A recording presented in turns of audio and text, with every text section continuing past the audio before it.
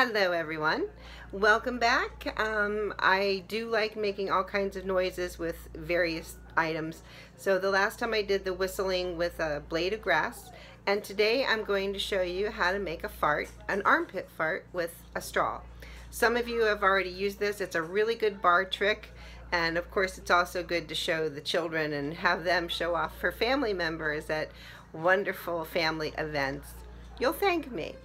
So you begin, of course, with a straw, and I have an armpit like most of you do, so I'm going to put the bottom of the straw into my armpit, and of course the top of the straw is here so that I can blow into it. Not good etiquette, perhaps, but it is a lot of fun and always amusing. So here we go, we're going to blow again, and so let's just begin to blow. Oops. Okay, and you can make different tones, so let's try again. That was a little louder.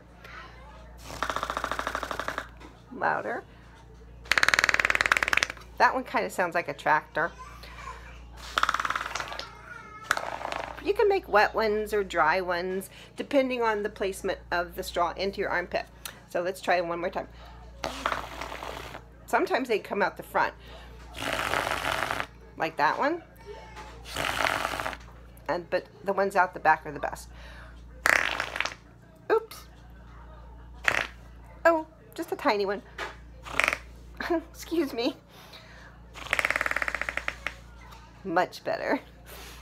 Enjoy, practice on your own. Don't forget the straw. You can even do it in a restaurant, but like I said, it's a great bar trick.